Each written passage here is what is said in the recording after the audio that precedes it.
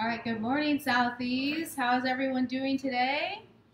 Good morning, good morning. So, we are so honored to be here and to be celebrating. I know I kind of bust the bubble with Brother Smith's birthday. We're excited about that today. We're excited that the sun is out. So, in Jesus' name, amen. Okay, so the opening scripture is going to be in Colossians 3:12 through 14. Oops, sorry.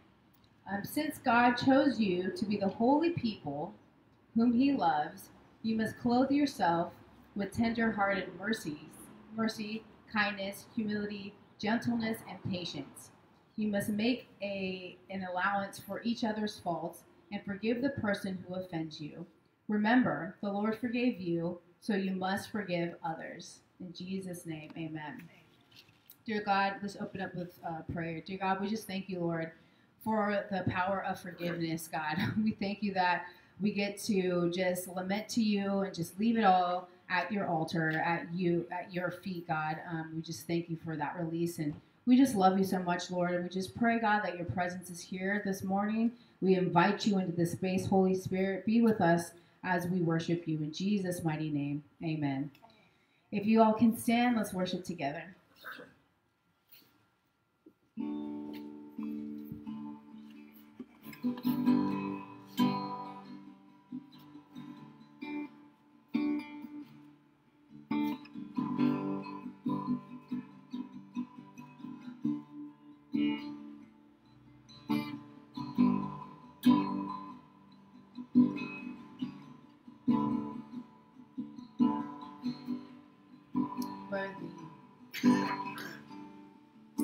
Worthy of every song we can ever sing, worthy of all the praise we can ever bring, worthy of every breath we can ever breathe. We live for you, we live for you. Jesus, the name above every other name. Jesus, the only one who could ever stand. Worthy of every breath we can ever breathe. We live for you. We live for you. And holy, there is no one like you. There is no one beside you. Open up my eyes in wonder. Show me who you are and fill me with your heart and lead me in your arms for those around me.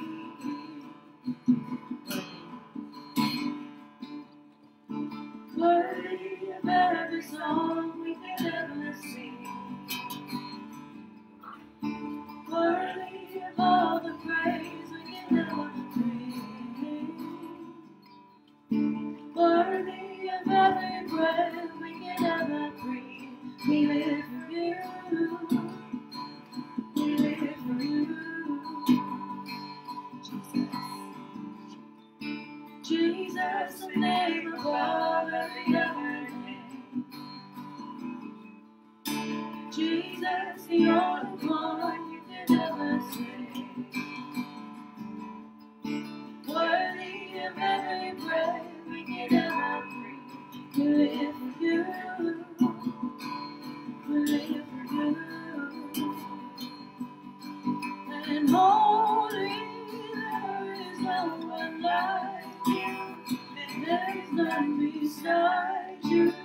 Open up my eyes in wonder.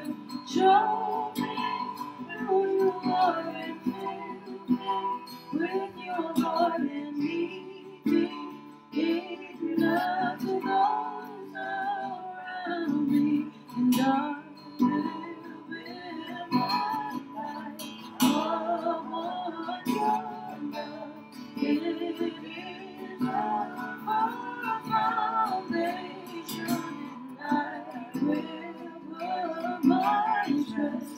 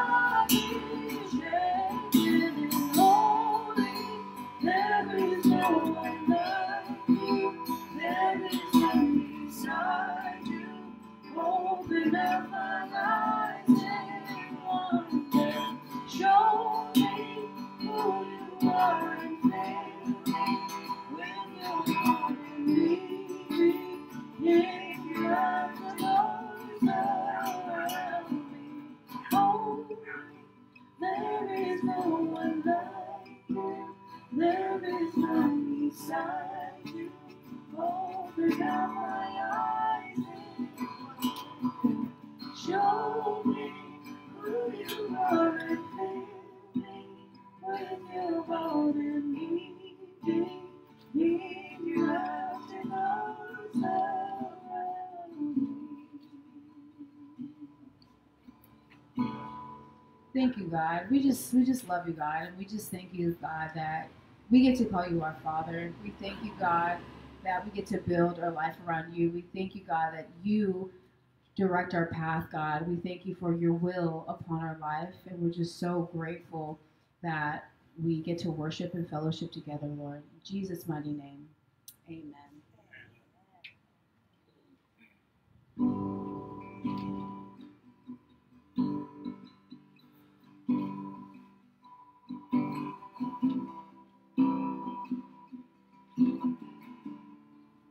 Our Father, Our Father in heaven, hallowed be your name. Your kingdom come quickly. Your will be done the same on earth as it is in heaven. Let heaven earth as it is in heaven. Let heaven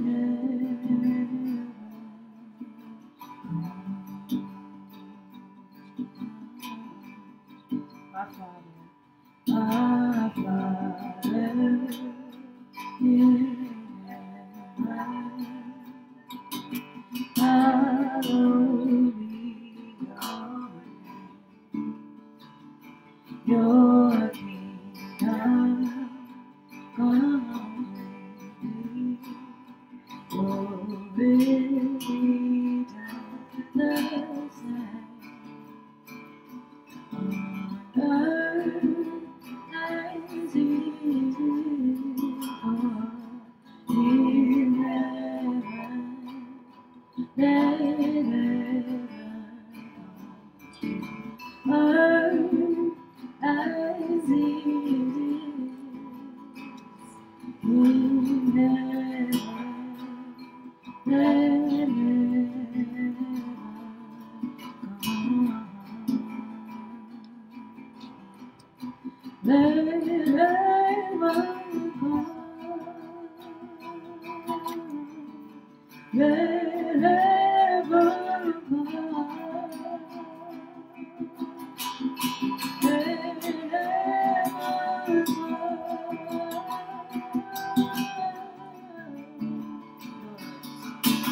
Yours is the kingdom, yours is the power, yours is the glory forever. Amen. Yours is the kingdom, yours is the power, yours is the glory forever.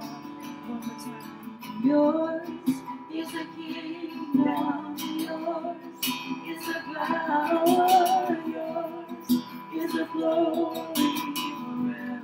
One more time. Yours is the kingdom, yours is the power, yours is the glory forever.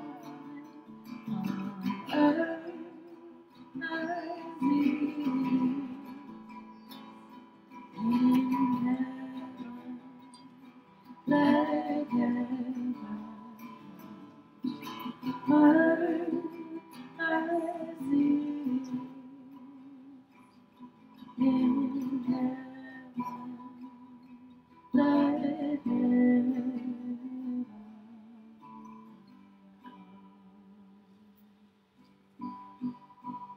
Yes, Lord, we just want your heaven to come. Just like the song is saying, we want your heaven to come, Lord, and we just thank you, God, for your heaven to come on earth as it is in heaven, God. We thank you again for your will be done in our lives, Lord. And I just pray, God, that you speak through Pastor Steve, Lord, who's going to bring the word to us this morning, God. Anoint him, God. And we thank you for your anointing on his life. In Jesus' mighty name, amen.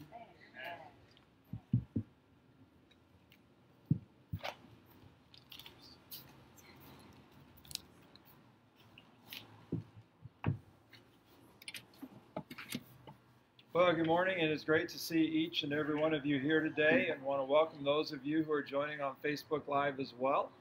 And it's a delight to be here. Our psalm this morning is Psalm 150, and so go ahead and turn there with me. It is the last of the book of Psalms, so Psalm 150. And as you make your way there, any special praises, prayer requests, pains that you would like to voice this morning? Brother Smith.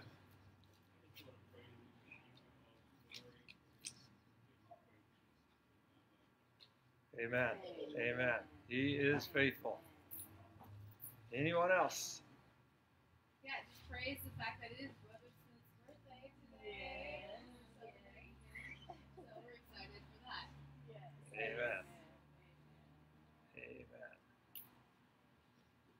Wanda?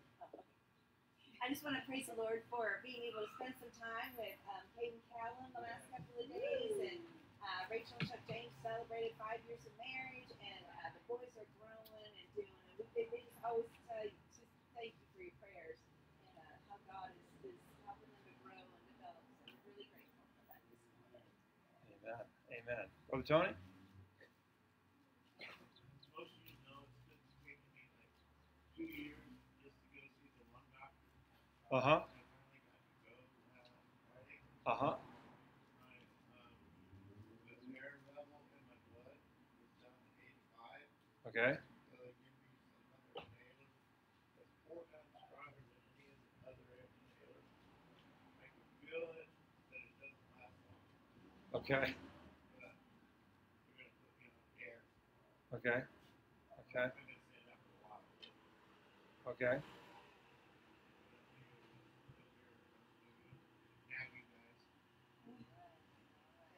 All right. Anyone else? Praises or pains? Brother Mario? Good.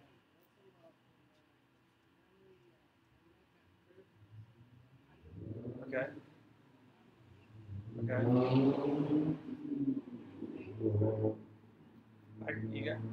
I didn't hear you with that car.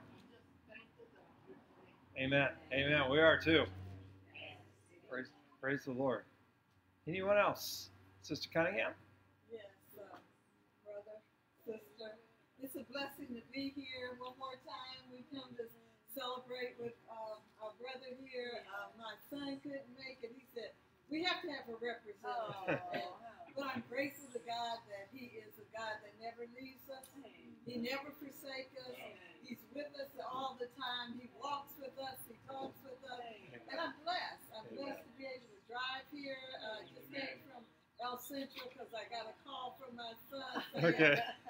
we got a representative. I just want to thank the Lord that he's allowed me to be here at Southeast. This is home. This is home. We've been blessed here. My husband's been here. My kids have been here. And most of us, God is here in this house. No matter where we are, we know that we have a God that loves us and never will forsake us. Amen. Amen. Amen. Anyone else? Well, just a quick update. So they started doing the asbestos removal in the sanctuary, and so that's why it's sealed off. We didn't quite realize they were going to seal off the kitchen as well. We thought that we'd still have access to the kitchen, but they just sealed the whole thing. And so it's probably going to take a couple weeks for them to get all the plaster out, and I think they've got the carpet out or ready to come out. And so just thanking the Lord for providing, and that we're going to be able to get everything taken care of. And so I pray that God would bless all the workers who come here. And then the other thing, kind of an update, we want to pray for Pastor Tony and Mynisha. Tony is preaching up at the Hemet Church of the Nazarene today, and they're interviewing him after the service about becoming their pastor on a full-time basis. And so just pray that God would lead, guide, direct in that meeting. And we'd be sorry to see him go, and at the same time we'd celebrate that the Lord is calling him and the Lord is placing him. And so, but be in prayer for Pastor Tony and Mynisha and the Hemet Church as they discuss things this afternoon. And any other requests, praises, pains?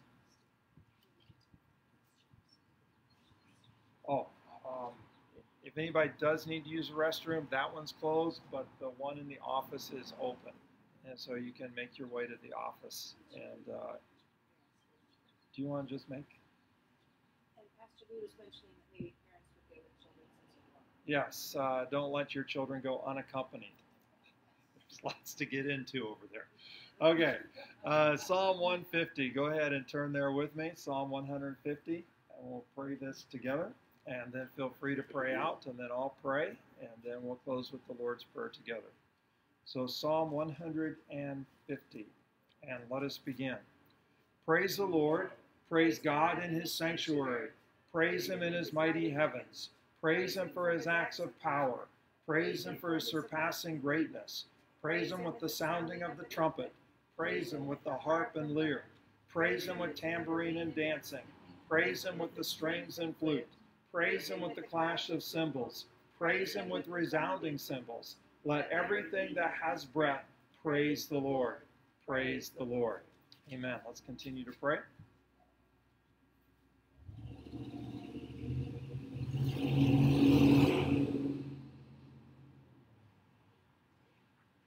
Dear Heavenly Father, we're just so thankful to be gathered together, Lord, and where you said 2 or 3 are gathered together, there you are in the midst of them, and we're so grateful this morning that your presence is here.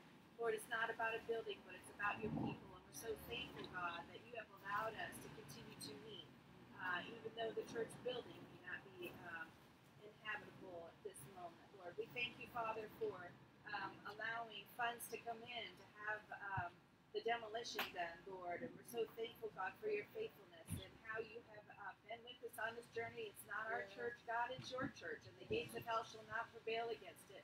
We thank you, God, for each and every one that is here, Lord, and we pray, Father, a blessing upon each and every one. We thank you for Brother Smith, Lord, and for his life and for your faithfulness to him. Lord, thank you for all that he has done, and Lord, we pray for a physical touch upon him and a special blessing upon him, Lord, and Father, you pray that you bless his family, Lord. Thank you for each one of them, and Father, we are just grateful for Brother Smith's time at this church and for his influence and testimony. And Father, we thank you, Lord, for Sister Mary being here with us today, Lord. Thank you so much for her testimony of your faithfulness. And Father, we truly are so grateful for Dr. Cunningham and Sister Mary and Lord, their whole family. And Father, we're thanking you for the many good things that you have done in them and through them, Lord. We pray a blessing upon them, Father. And we pray for Pastor Tony and for Mynisha today as they're over in Hemet, Lord, as Pastor Tony is interviewing for this position of pastor in Hemet, Lord. We pray that you would just have your will and your way. And we thank you, God, for your touch upon Pastor Tony and for how you have redeemed, restored, and Lord, brought him to this place of applying for this pastorship. And Father, we give you all the glory because we know that you are a God of second chances, Lord. We know that you are a God who is able, Lord, to do exceedingly abundantly more than we can even ask or imagine. We're so grateful, Father, for your call upon Pastor Tony's life. And Lord, we just thank you for each and every one, as for Brother Tony Martin, Lord, and for his being able to get into the doctor, Lord, to see about his lungs. And we pray, Lord, that you would just be with Tony and help him to be able to get the help that he needs, and also that you help him to be strong and to be able to do what he needs to do.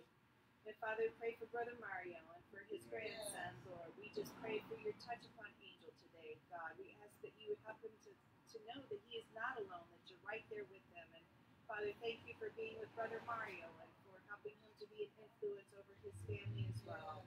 And Lord, we are praying that you would just continue to be with each and everyone who's listening online, Lord. We pray for those that are not able to be here for one reason or another, Lord. We think of Brother Barry and his family. Thank you that they send their greetings today. And Father, we pray that you would also continue to be with Sister Charlene, Lord, that you would touch her and be close to her and meet her needs today. And Lord, we know there are others, Lord, and we pray that you be with each one. Be with those who are incarcerated today, Lord. You know them. We pray especially for Darius and Hunter today, and ask that your presence would be real and that you be close to them. And Lord, for all that you do, we give you praise. We praise and thank you for this time again, and we pray for your anointing upon Pastor Steve as he brings your word, Lord. Help us that we wouldn't only be hearers of the word, Lord, but we be doers of the word. And Father, we give you the glory and all the honor and all the praise in Jesus' precious name.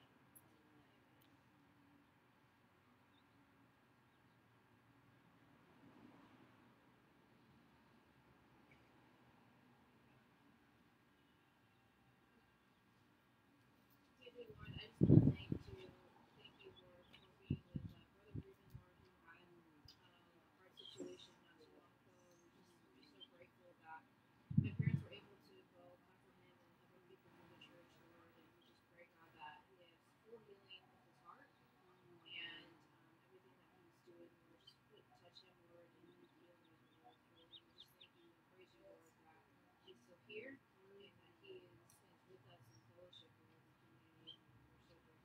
Thank you, Lord.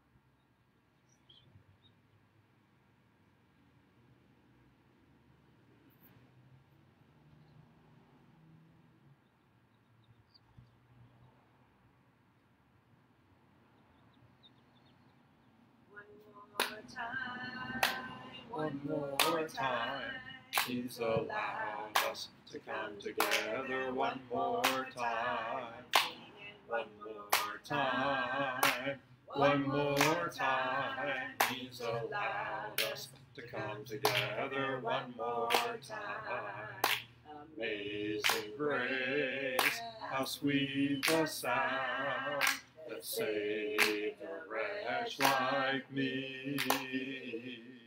I once was lost, but now I'm found. He's allowed us to come together one more time. One more time, one more time. He's allowed us to come together one more time.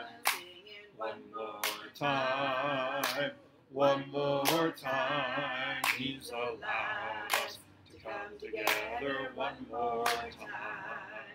Through many dangers, toils, and snares, I have already come.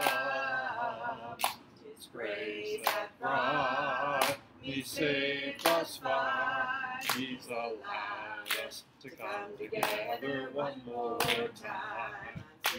One more time, one more time. He's allowed us to come together one more time.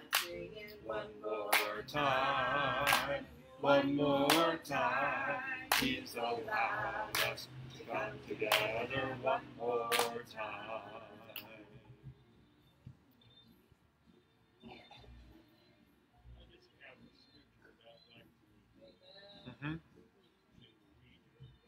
Okay. You know, they said God speaks to us, that we need to listen.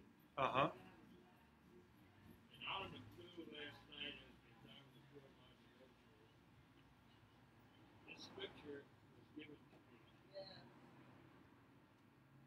I don't know exactly what it means, and I don't know how he wants me to follow through on this, but I'm listening. Okay. And it's found in Psalms 28:5. Since they show no regard for the works of the Lord, and what his hand have done, he will tear down, never build it up again. And believe me, just out of the blue, as I was listening to the Word of God, this came to me. And I said, Lord, what's going on? So I want everybody to know that God speaks to you. Mhm. And we all need to listen because He has something for us. That's the reason why He put us here on this earth. Because He loves us and has a plan for us. Please take this at heart and keep it on your heart and read your Bible. Read your Bible. And you'll get guidance. Read your Bible and ask God to help you to understand it. Amen. So Ruben back on Tuesday, he had a heart attack, and thankfully got to the hospital, but everything was all right. He had a little exploratory camera go in, and they put a stent in one of his arteries.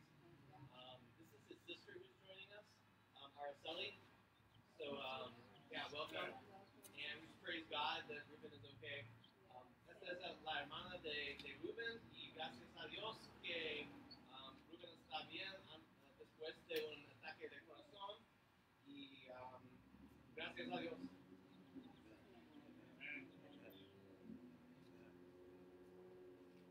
Let's pray. Father in heaven, thank you so much for this good day and for your blessings upon us and your presence with us today. Thank you for how you have gathered us together. You have brought us from so many different places, but we're here because of you. And we are united in Christ Jesus because of you and because of what you've done for us in Christ Jesus. You're our maker. You're our creator. You know us better than ourselves. You're more mindful of us than we are of you. And we're just thankful for how you look after us. Thank you for the gift of life. You give us breath each and every day. And Lord, were it not for you, we'd have no breath. We'd have no life. And we thank you that you give us purpose. You don't just have us here, but you have us here on purpose, that we might reflect your goodness, your love, your mercy, your grace to each other, that we might reflect you. And so, Lord, we pray that you would help us to live into your purpose for us.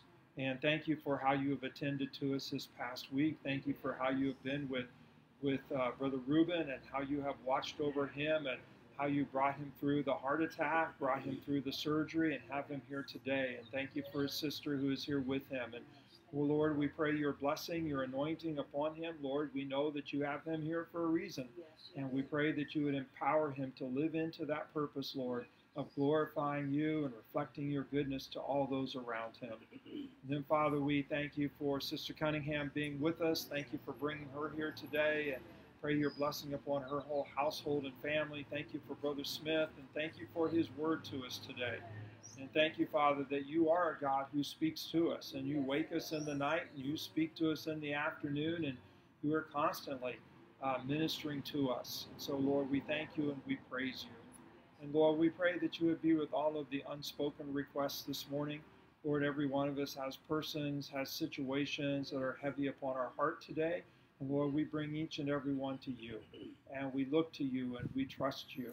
Pray that you would be with Pastor Tony today and my niece as they interview with the Hemet Church. We ask your anointing upon that time together. Let your will be done, Lord. And we see the gifts and the graces that you have bestowed upon Tony, and we thank you for how you are at work in his life and through his life to draw others unto you and to build them up in Christ. And Lord, we pray your will be done, and we're going to celebrate what you do. And then, Father, we pray that you would be with all those who are dealing with loss today. And we pray, Father, that you would comfort and that you would provide your peace. And we pray, Lord, that you would bring your healing and your hope. Lord, be with those who are dealing with illnesses. We lift up Tony to you and we pray for him. We pray that you would continue to be with Angel. We celebrate what you're doing in his life and the good report on Angel. We ask, Lord, that you would be with Maria and with Mario Jr. Keep your hand upon each of them, and Lord, draw them unto you. And we pray that they would know your peace and the depths of your peace. And Lord, we see so much brokenness around us, and again, we cry out for your peace and for your kingdom to come. We are most thankful that you loved us so much that you sent your son Jesus to die on the cross for our sins. We confess our sins to you, and we confess that we continue to fall short of your glory. And we pray, Father, that you would forgive us for those things that we didn't do, that you are moving us towards. And We pray, Father, that you would forgive us for things that we did do that we know we shouldn't have. We pray, Father, that you would cleanse and purify us by the blood of Christ, and that by your Spirit you would empower us to be more and more Christ-like. And we ask, Lord, that you would help us to trust you wholeheartedly, to hold nothing back from you, but to live lives relinquished to you. And then, Lord, we pray that you would help us to grow, to increase in our love for one another, that we would bear with each other, that we'd walk with each other, that we'd encourage each other, that we'd pray for each other. And Lord, may your light shine in our lives and through our lives, that others might come to know you, might come to know the peace, the hope, the joy, the salvation that we have in you. Thank you for those that you have placed in our lives who help us to know you better and who encourage us along the way. And again, Lord, help us to be that person to someone else. Lord, we pray for our nation, our city, our world. It seems like everywhere we look, there is heartache, there is brokenness, there is strife, there is hatred, there's pain. We pray, Father, that you'd move in the midst of all of it and that you would accomplish your will, and that you would move leaders to be humble, to seek you and to seek your ways. And Lord, we pray that you would use us as your people to truly be a light in the midst of the darkness. Do such a work in us here on this corner, but also your church, your people across the street and downtown and all parts of the globe. Lord, all the different places where we gather to worship you, do such a work within us that you are undeniable, that it is evident that you are the God who saves, that you are the God who transforms, that you are the God who gives hope. Lord, grant us your Spirit, we pray. Our Father, who art in heaven, hallowed be thy name. Thy kingdom come, thy will be done, on earth as it is in heaven. And give us this day our daily bread, and forgive us our trespasses, as we forgive those who trespass against us. And lead us not into temptation, but deliver us from evil. For thine is the kingdom, and the power, and the glory forever. Amen. Amen. Amen. Well, I want to thank you again for being here. Offering plates are in the back. Thank you for your faithful stewardship with all that God has blessed you with and entrusted to you. And we don't have any major kind of announcements in terms of it's kind of business as usual. Zoom tonight. Don't know when we'll be back in yet for Friday night, so we're everything's kind of on hold there. And nothing major upcoming. But we have one big thing today, and that is Brother Smith has a birthday. And is it Wednesday, Brother Smith? Is that the day? 13. And so we praise God, and Sister Cunningham as well. So that's the birthday row right there. And but Brother Smith, would you come forward for a moment?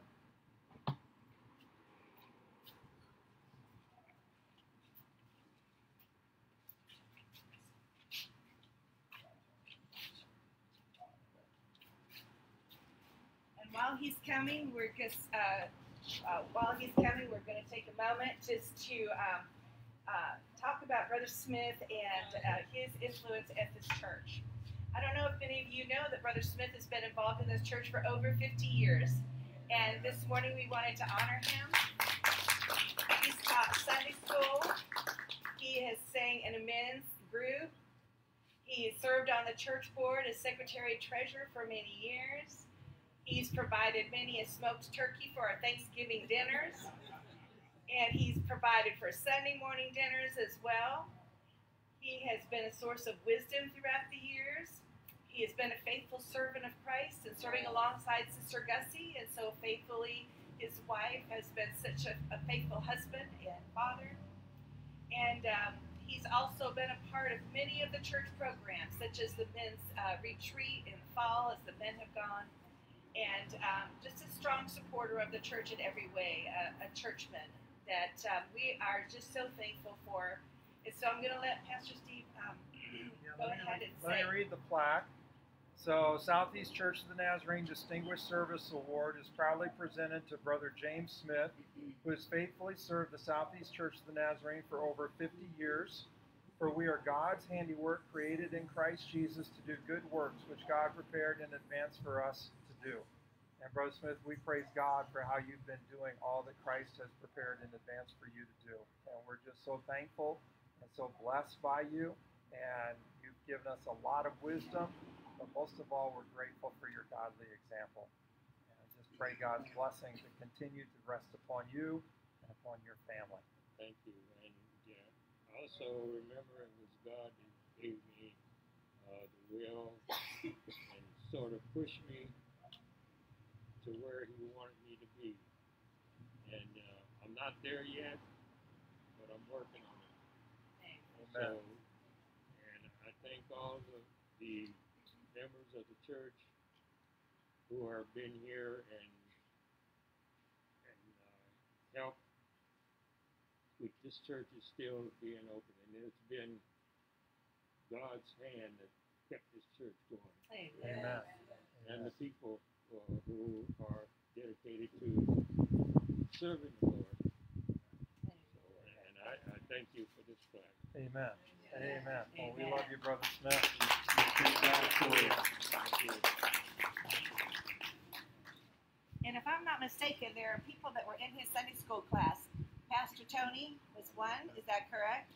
Pastor Tony in one of your Sunday school classes? Yes. And Sister Alex, Brother Mac's children, and Sister Lynch, countless others that were in Brother Smith's Sunday school class. He's had an influence on their lives, so we just praise God that the ministry has gone forward this morning, especially as Pastor Tony has been at Hemet.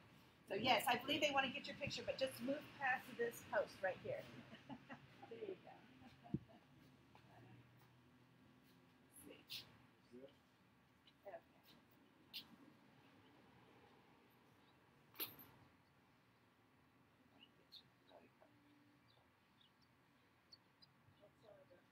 You got it.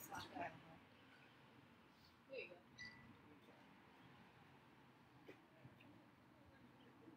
Getting good. Okay, good. Thank you. Okay, 1, 2, and 3. Thank you. And I want to remember since a good friend and her family has been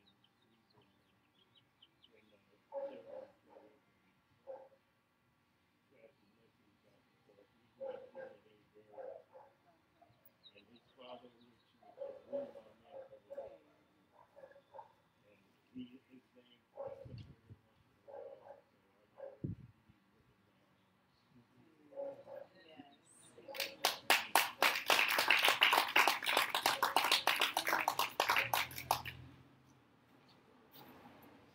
All right, well, today we are in Revelation chapter 16. But before you turn there, I have one question I want you to answer, to ponder on. And so the question is this: how do you dress for an earthquake? How do you dress for an earthquake? So go ahead. I mean, I'm not predicting anything, but if you knew that today was going to be an earthquake, how would you dress for an earthquake? All right, steel-toed shoes. Talk about it for a moment.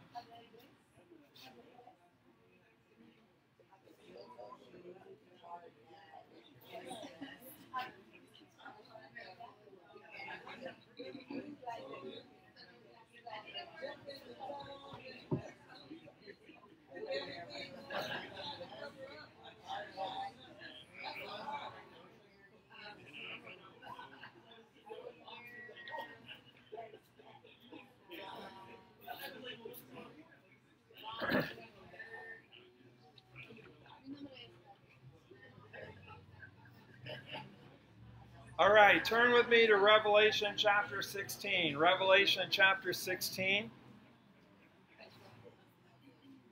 I hope you don't need any of that gear today, but Revelation chapter 16.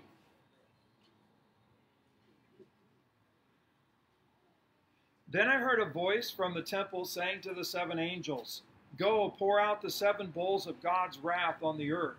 The first angel went and poured out his bowl on the land, and ugly and painful sores broke out on the people who had the mark of the beast and worshipped his image. The second angel poured out his bowl on the sea, and it turned into blood like that of a dead man, and every living thing in the sea died. The third angel poured out his bowl on the rivers and springs of water, and they became blood. Then I heard the angel in charge of the waters say, "You are just in these judgments, you who are holy, you who are and who were the Holy One, because you have so judged. For they have shed the blood of your saints and prophets, and you have given them blood to drink as they deserve." And I heard the altar respond, "Yes, Lord God Almighty, true and just are your judgments." The fourth angel poured out his bowl on the sun, and the sun was given power to scorch people with fire. They were seared by the intense heat, and they cursed the name of God, who had control over these plagues, and they refused to repent and glorify him. The fifth angel poured out his bowl on the throne of the beast, and his kingdom was plunged into darkness. Men gnawed their tongues in agony and cursed the God of heaven because of their pains and their sores, but they refused to repent of what they had done. The sixth angel poured out his bowl on the great river Euphrates, and its water was dried up to prepare the way for the kings from the east. Then I saw 3 evil spirits that looked like frogs. They came out of the mouth of the dragon, out of the mouth of the beast, and out of the mouth of the false prophet. They are spirits of demons performing miraculous signs, and they go out to the kings of the whole world to gather them for the battle on the great day of God Almighty. Behold, I come like a thief. Blessed is he who stays awake and keeps his clothes with him, so that he may not go naked and be shamefully exposed. Then they gathered the kings together to the place that in Hebrew is called Armageddon. The seventh angel poured out his bowl into the air, and out of the temple came a loud voice from the throne saying, "It is done." Then there came flashes of lightning, rumblings, peals of thunder, and a severe earthquake. No earthquake like it has ever occurred since man has been on earth. So tremendous was the quake. The great city split into 3 parts, and the cities of the nations collapsed. God remembered Babylon the Great, and gave her the cup filled with the wine of the fury of his wrath. Every island fled away, and the mountains could not be found. From the sky, huge hailstones of about 100 pounds each fell upon men, and they cursed God on account of the plague of hail, because the plague was so terrible. Let's pray. Father in heaven, we are indeed grateful for your word, and we pray that you would speak afresh to us, that you would give us ears to hear you, that our hearts would be open and receptive to you, that our minds would be humble and obedient to you. Lord, have your way, we pray. In Jesus' name, amen. Well, you know this part of the sermon already, but I'm going to remind you, I'm going to preach it anyways. How many revelations? 1 revelation. So take the S off the end of it. The S isn't there. It is just 1 revelation. Lots of scenes to it, lots of parts to it, but 1 revelation. And it's the revelation of Jesus Christ and his victory. And you might be thinking, why does that need to be revealed? Well, that needed to be revealed because the times were so dark, it was so difficult to see that Jesus was actually victorious. The time revelation occurred or was given was about AD 95. And during that time period, the Roman emperor, his name was Domitian. And Domitian was demanding that everybody across the empire worship him. He was demanding that people would offer sacrifice to him, offer incense to him. And if you didn't do it, it was costly. And it could cost you your life. And you would be shut off from everything. And so the church of AD 95, they were experiencing this. And it was a time of great threat. It was a time of seduction. It was a time of fear. And their main pastor, John, he had been exiled to a prison camp on an island called Patmos. And that was part of the persecution, that Rome took their pastor from them and put him in a prison camp. But John continued to worship the Lord. And as he worshiped, the Lord gave him this revelation and gave him a way to get it to his churches. And so he was able to get the revelation to his churches and to be able to share with them, to encourage them, to help them to see, no, it may be a dark time, but Jesus is victorious.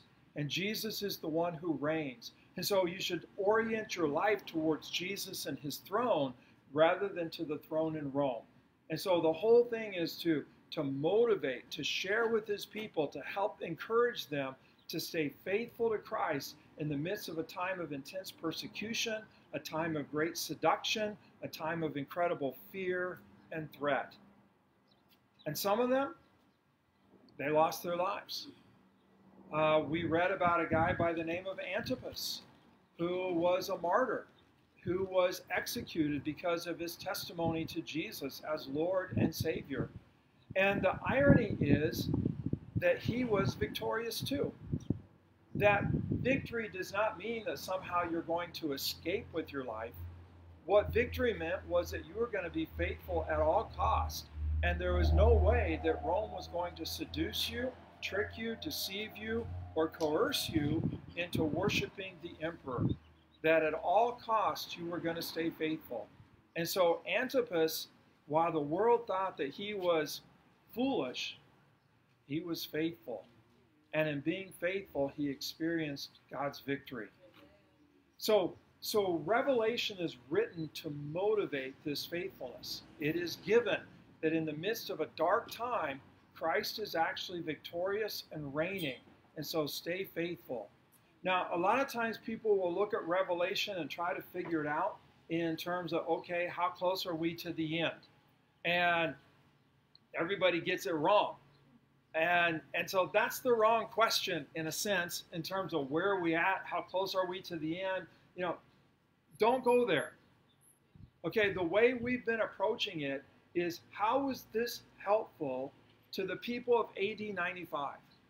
Okay, because they're facing Rome, they're facing threat, they're facing persecution. So getting some map of the next 2,000 years wasn't exactly going to help them get through the next day. And so our question is kind of, how would this have helped them get through the next day? How would this have helped them get through the threat of not being able to put bread on their table because they worship the Lord instead of the beast? How would this help them get through the next week, get through the next month, get through the next year, when all they could see is the threat of Rome? And they would hear and know of brothers and sisters who had been executed for worshiping Jesus. And so, how did it help them? And I think as we discover how it helped them, we might actually find it helping us to stay faithful in our times. And maybe our times aren't as threatening, although some might say they are, and depending on where you live, they just might be. They're certainly seductive in terms of, if you don't compromise with the culture, if you don't compromise with the world, you're risking being cut off, being alienated. And so, how did it help them? It might just help us in the same way. Now, a number of you have been making this journey through Revelation, and you've noticed that 7 shows up a lot. That there was a 7-fold spirit before the throne. That Jesus told John to send these messages to the 7 churches. 7, kind of completeness, fullness, heavenly number. We have also noticed that 7 shows up in terms of this cycle of, judgments or plagues. And so remember, John saw God seated on the throne. He saw the Lamb standing in the center of the throne. And God had in his hand what? A scroll. How many seals were on the scroll? 7. 7 seals, 1 scroll, 1 revelation. And the scroll is the execution of God's will. And the concern was that there's no one worthy to open the scroll, to undo the seals, so that God's will could be done. And then John realizes, it's pointed out to him, that the Lion of the tribe of Judah, the Lamb who was slain and is standing, Jesus, is victorious and worthy. And so Jesus opens the 7 seals. And as those seals are opened, we begin to see judgments taking place. And so there is a white horse running, bent on conquering, and there's a red horse that's bent on violence and bloodshed.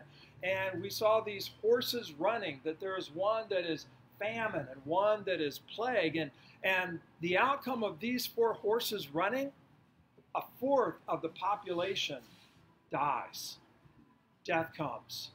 And then we heard under plague number 5 that, or with plague number 5, souls who had been martyred, people who had been martyred, their blood was crying out to God from the altar in heaven, saying, how long until you make things right on the face of the earth? And then seal number 6 is open, and there is this earthquake that shakes things like never before. And, just incredible shake-up. And then we get seal number 7. And we think seal number 7 is going to be over, that judgment will finally come, that justice will finally be in place. And seal number 7, we discover that there's 7 angels with 7 trumpets, and we got 7 to go through again. And so we move through the 7 trumpets, and angel number 1 blows trumpet number 1, and there's wrath on the earth. And angel number 2 blows trumpet number 2, and there is God's wrath on the sea. And angel number 3 blows trumpet number 3, and there is wrath on the fresh water. And then there's wrath on the sun with angel number 4. And so we move through 7 again. And we get to number 7, and we feel that finally victory has come and it's over. And the next thing you know, we get our third 7. And we're not there yet. And we get our third 7, and now we have 7 angels with 7 bowls of wrath to be poured out upon the earth. And this 7 is the final 7. That finally God's wrath is poured out completely upon the face of the earth. Now, you may be feeling like, oh man, that's frightening and that's horrible. And I get that, but I think the thing I'm starting to learn is that maybe that's what's needed. Do we actually need God to put things right? That we actually need God's wrath, God's judgments to come and to correct things and to bring justice to the face of the earth. And so I'd like for you to begin to revisualize the wrath of God, rather than it just being torment and anger and punishment, to begin to think about it more in terms of solution, more in terms of God finally making things right and straightening out the crooked and beginning to level off places that are rough and rugged and ought to be smooth. And so, I don't know if you want to think about it this way, God knocking the edges off the earth. That, sometimes we can get an edge on us, and we can get an edge on us and we're not fit for anybody.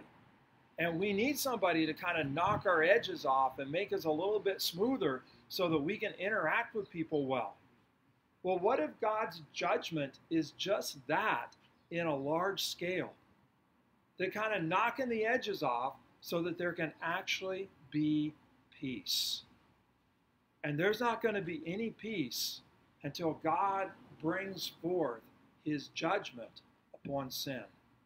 God brings forth his justice to the face of the earth. So look with me to chapter 16. And I want us to take a kind of a walk through, and maybe one more comment as we go. So there's a couple of different ways of looking at these 3 sets of 7. So we got the 7 seals, the 7 trumpets, the 7 bowls of wrath. So they're kind of spoken of as cycles. And so you go through this cycle of 7 3 times.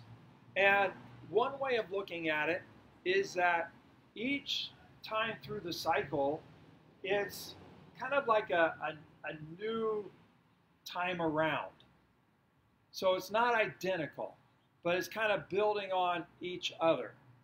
And so some think of it maybe more linearly, in terms of we go through this 7, and then we go through this 7, and we go through this 7. Okay, and maybe one way to think about it is like you are running laps. And so you got to go through this lap, and then you make it around this lap, and then you do a 3rd lap. And so you're constantly kind of building, and it looks somewhat the same territory because you're running the lap, but yet it's genuinely new. The second lap is not the first lap. The third lap is not the second lap. Okay, so that's one way that it's looked at. And so you're making progress all along the way. You go through this 7, then you go through this 7, then you go through this 7. So some look at it that way. Others look at it that maybe it's not about going through this 7 and going through this 7 and going through this 7. Maybe it's looking at the 7, and this is the first time you look at it, and this is what you see. And then you come back and you look at it a little bit longer, and you see the 7, but a little bit different details begin to come out. And then you look at it a third time, and it's not that it's something different, like your third lap is different from the first lap. You're still looking at the same thing, but now more details come out. And you're seeing something a little bit more different or a little bit more clearly. So, I don't know, have you ever looked at a picture and you thought you understood everything that was in the picture, and then you come back and you look at the picture again? Picture hasn't changed, but now you're seeing different details in the picture. And then you come back and you look at it again, and the picture hasn't changed, but now you're seeing something different, or you're seeing something more clearly when you look at it again. Okay, some would say that that's what's going on with these 3 cycles, that it's not that you have kind of 3 different pictures, that the whole thing is one picture, but as John looks at it each time, he begins to see different details, or some details get bolder than he had noticed before. So, honestly, I don't know which way to go. Okay, but one thing that everybody agrees on, it intensifies. That as John sees it, whether we're in the third cycle, like the third lap gets more intense than the first lap. Or whether it's the third look at a picture, the picture hasn't changed, but the seeing of the picture is changing. Whichever way you go, it intensifies. So let me just call your attention to a few things where we see this intensification taking place. First of all, we see the depth of the resistance to God and to Christ as Lord. So I don't know if you picked up on it, but I think I heard about 3 times in this last vision where people were cursing God. And what begins to be revealed each time you look at it is just the intensity of resistance or rejection of God and the Lamb. But the other thing that becomes more and more clear is a decisive and certain victory of Christ. That as you look at it, not only do you see the resistance more and more clear, and it intensifies, but you also see the decisive and the certain victory of God and the Lamb. That comes through clearer and clearer and clearer. And so I kind of step back from that for a moment. I think, okay, how would this have helped them? Kind of moving through these cycles and beginning to see this more and more clearly. And I think it's kind of a message to them that, look, things are going to get more intense. Like, you think people are set against you now? You have no idea how deep the resistance to you is because you follow the Lamb.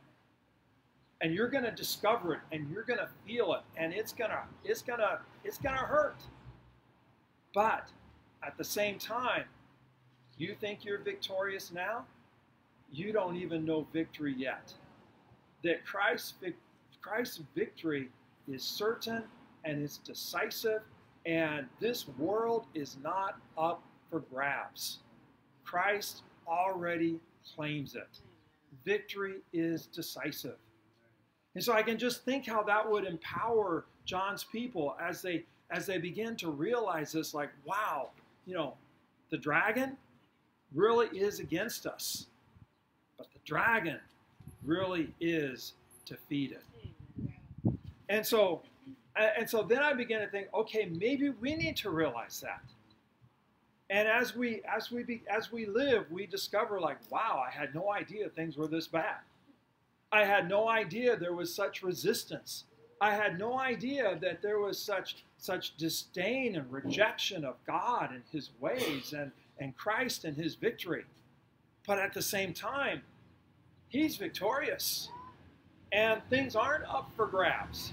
That it's already decided and that he's the one who reigns. So that gives kind of a power and a boldness to stay faithful in the face of a defeated, angry dragon. Because no matter how angry the dragon is defeated. So I just think moving through the cycle those 3 times kind of presses that truth, deeper and deeper into John's readers, deeper and deeper into us. Okay, so moving through. So let's go to chapter 16 and the first angel's verse 2. So the first angel went and poured out his bowl of wrath on the land. And what was the result? Ugly and painful sores broke out on the people who had the mark of the beast and worshipped his image. And so those who, it's ironic, those who compromised in order to survive, they're the ones who are actually plagued with painful sores. When you place your trust in the Lamb, you experience peace. Life may be hard, but you have peace. But when you compromise with the beast in order to survive, then your life has no peace. And instead you have sores, you have boils, and it is painful. And what does this remind you of? Well, if you go back to Exodus in chapter 9, plague number 6, boils. And so just as those Exodus plagues were judgments on the gods of Egypt, the injustices of Egypt, to bring about a new day of liberation and salvation and peace for God's people, that's what we're seeing with the plagues, with the judgments in Revelation. So it reminds us of Egypt. Number 3, the second angel poured out his bowl. Verse 3, the second angel poured out his bowl on the sea, and it turned into blood like that of a dead man, and every living thing in the sea died. The third angel poured out his bowl on the rivers and springs of water, and they became blood. And then I heard the angel in charge of the waters say, "You are just in these judgments, you who are and who were, the Holy One, because you have so judged. For they have shed the blood of your saints and prophets, and you have given them blood to drink as they deserve." And I heard the altar respond, "Yes, Lord God Almighty, true and just are your judgments." Remember back to Egypt, what was plague number 1? Turning the Nile to blood. Here we have the seas turned to blood. Here we have the rivers and the fresh water turned to blood.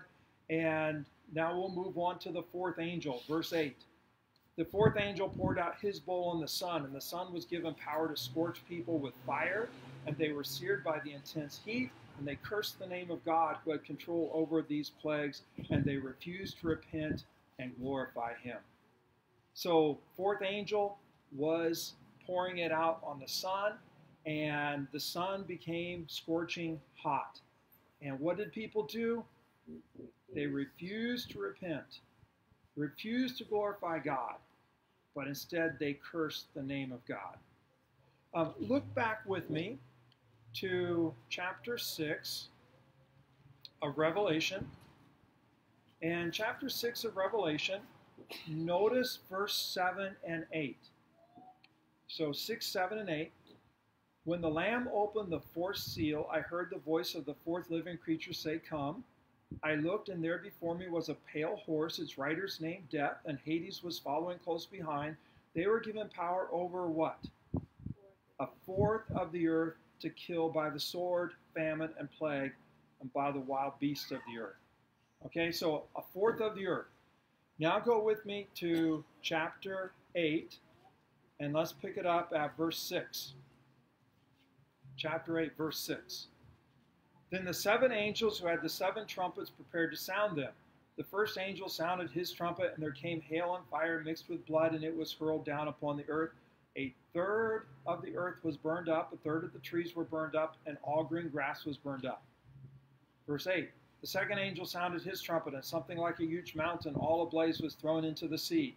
A third of the sea turned into blood, a third of the living creatures in the sea died, and a third of the ships were destroyed. Verse 10, the third angel sounded his trumpet, and a great star, blazing like a torch, fell from the sky on a third of the rivers and on a third of the springs of water.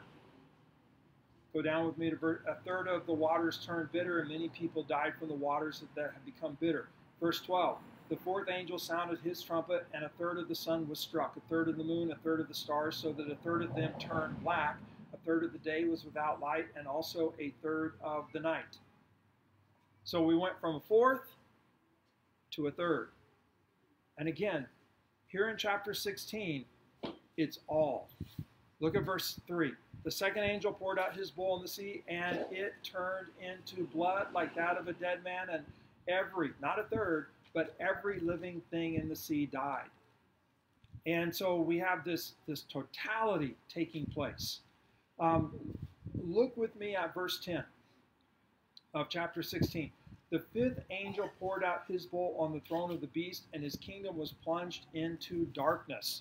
Total darkness.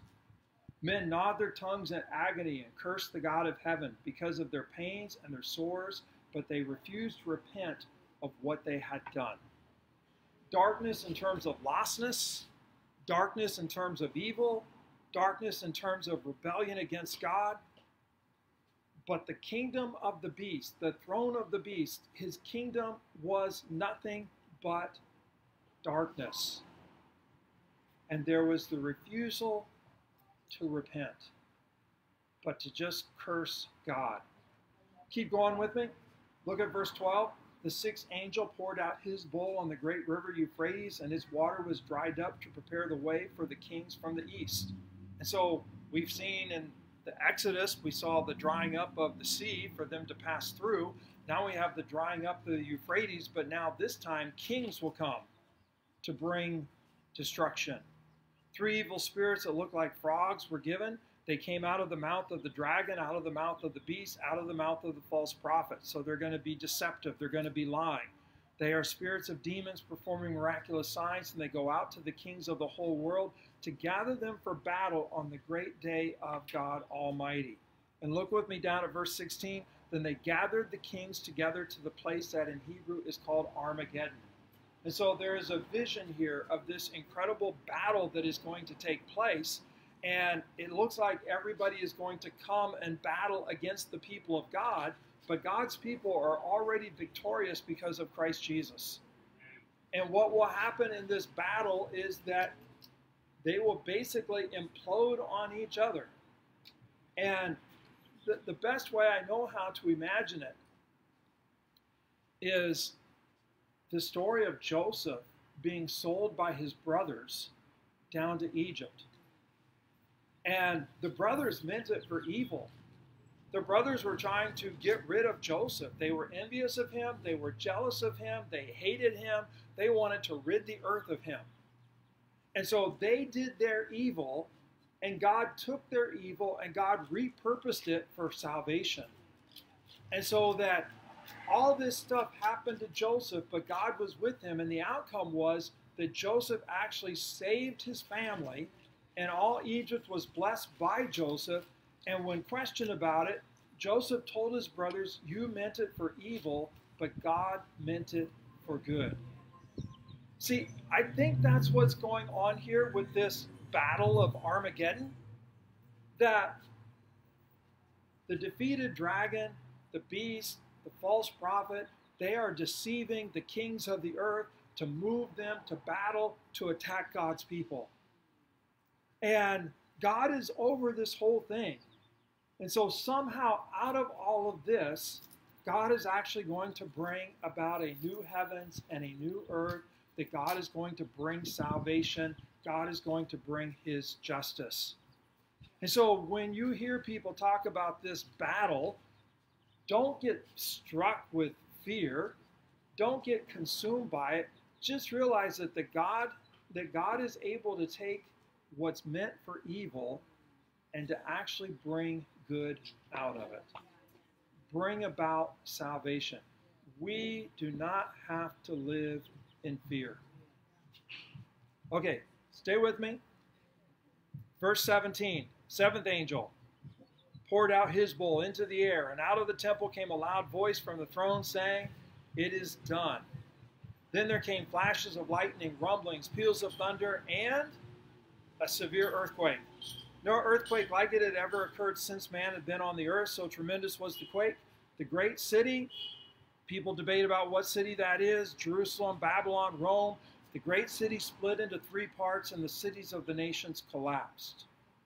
God remembered Babylon the Great and gave her the cup filled with the wine of the fury of his wrath, judgment. And every island fled away. The mountains could not be found. From the sky came huge hailstones. There's another Exodus plague. And look at the last line. They cursed God on account of the plague of hail, because the plague was so terrible. So we see this rising intensification, this deep resistance to God, but ultimately Christ is victorious. Now there's one verse in here that I want us to focus on as we wrap up. Go back up with me to verse 15. Verse 15, Jesus speaks up. Verse 15, Jesus says, "Behold, I come like a thief.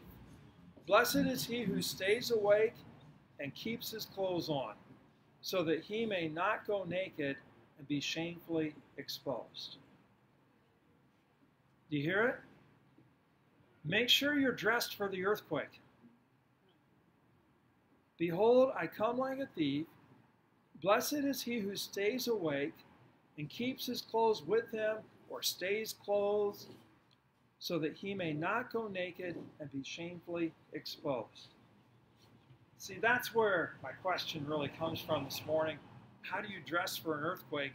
How do you dress for plagues? Like, it's going to be a plague-full day. How do you dress? And it's really kind of a helpful thing to think about. Look all the way back with me to Exodus chapter 12. And Exodus chapter 12 is where they get their instructions for getting out of Egypt.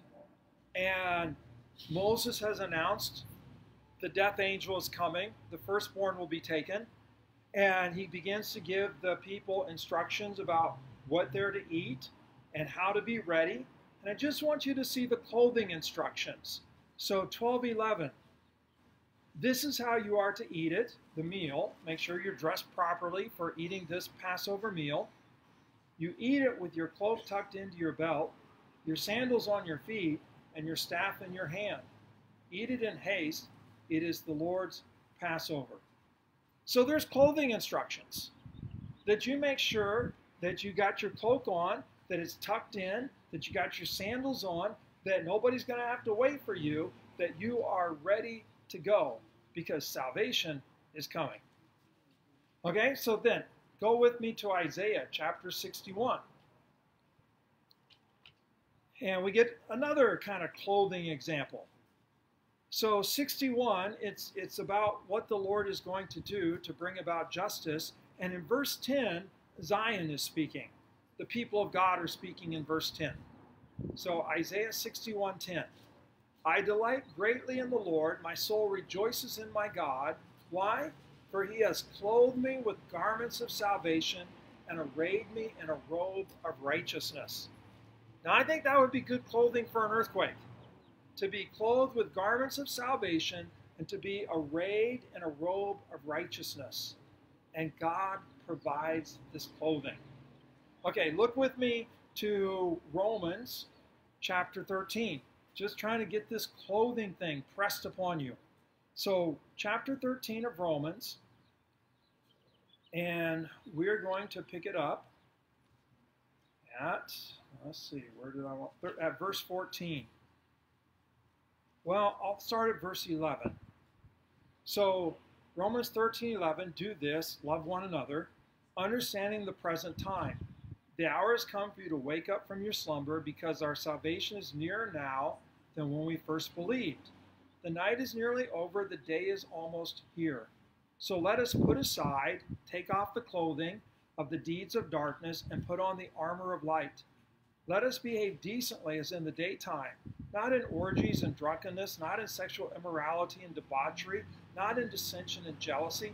Rather, clothe yourselves with the Lord Jesus Christ, and do not think about how to gratify the desires of the flesh.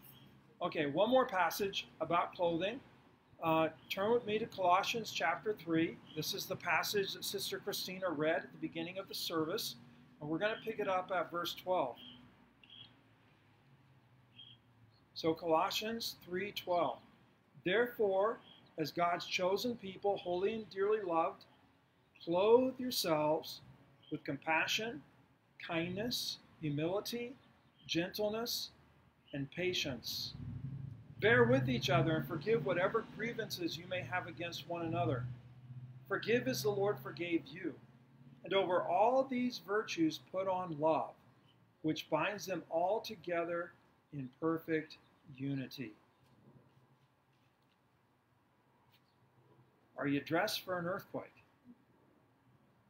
See, I think the way you dress for an earthquake, I think the way that we dress for these plagues is that we make sure that every day we put on Christ. That every day we clothe ourselves with the compassion of Christ, with the mercy of Christ, with the grace of Christ. That every day we clothe ourselves with this loving attitude of Christ Jesus. So that it's the love of Christ that compels us through the day.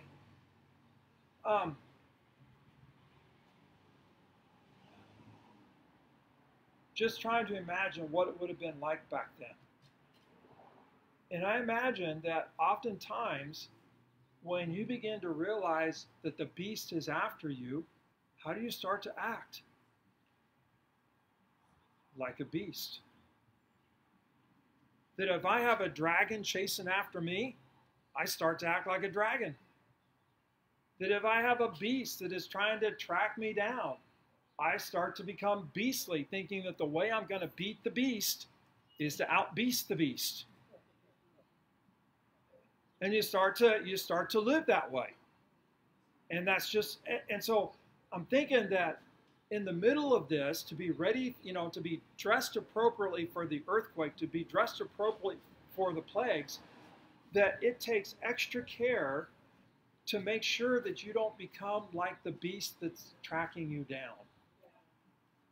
And that you actually clothe yourself with Christ and the armor of Christ, rather than acting like the beast and clothing yourself with the armor of the beast. That's how you stay dressed and ready, by staying clothed with the love of Christ. And I guess that's, it took a long time to get here, and I apologize for that. But I think that's the word for today. That in a context in which you find resistance and people cursing God and people cursing you for loving God, don't return curse for curse. Clothe yourself with Christ. And so that you show compassion and love, and instead of being jaded by a world that's against you, we're actually formed by the love of Christ Jesus. And so that we are clothed with his compassion and his graciousness and his love for one another, and also his love for a lost world that he sacrificed him for to save. And so one of the ways that we work at clothing ourselves is through communion. And so we put on, if you will, Jesus. We become, by his grace, what we eat. And so we take his broken body and we take his shed blood as an effort, as an invitation. Jesus, clothe me.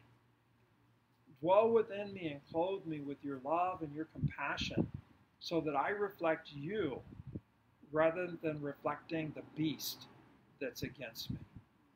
And so I invite you to stand, and if it's your desire to put on the righteousness of Christ, then this is for you.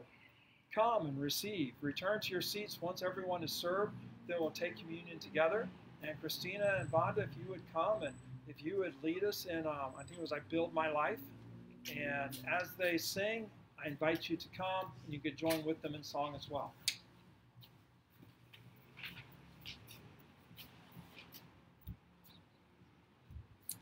Amen. Let's worship together. And I invite you to come. Kind of move around this way and back.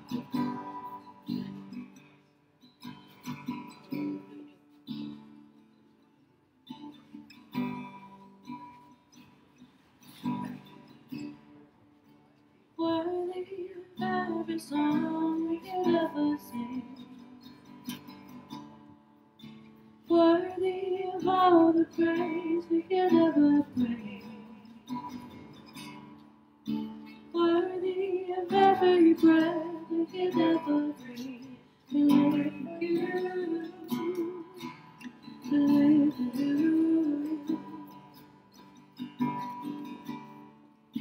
Jesus, the name above every other name. Jesus, the only one who could ever save. Worthy of every breath we can ever breathe. We live for you. We live for you. Holy, there is no one like you. There is none beside you. Open up my eyes and wonder. Show me who you are and fill me with your love and lead me in your love to go around me.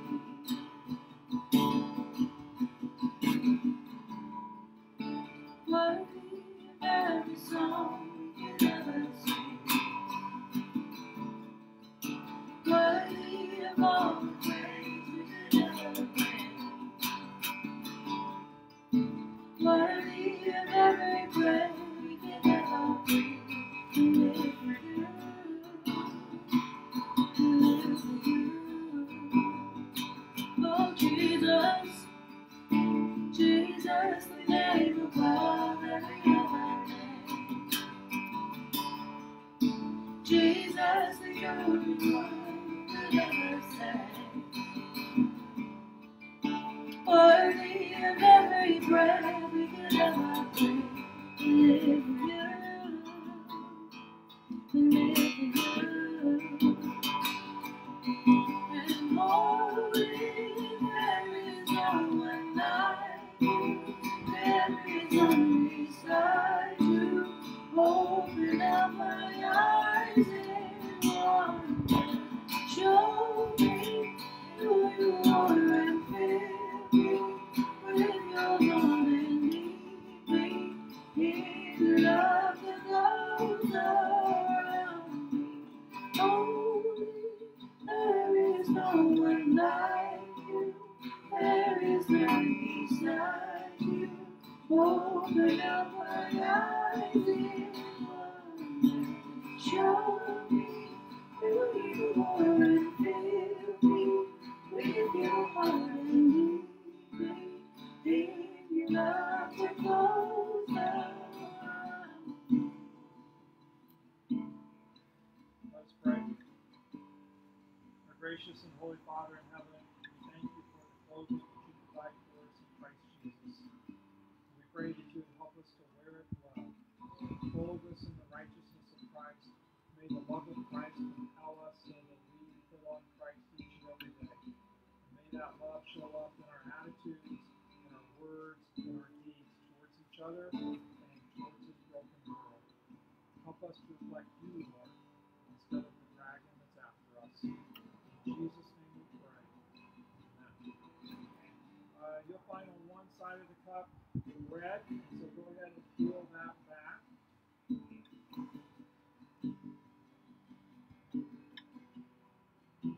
On the night that our Lord Jesus was betrayed, he was gathered in the upper room celebrating the Passover meal with his disciples. disciples. He took the bread, and when he given thanks, he broke it and said, "Take and eat. This is my body, which is broken for you." And then go ahead and flip your cup over and feel that top back. Jesus likewise took the cup, and when he had given thanks, he said, "Take and drink. This is my blood, which is poured out for you for the forgiveness of sins."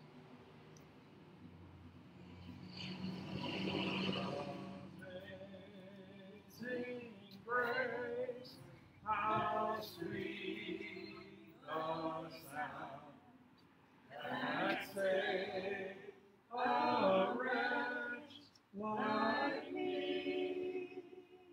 I once was lost, but now I'm found.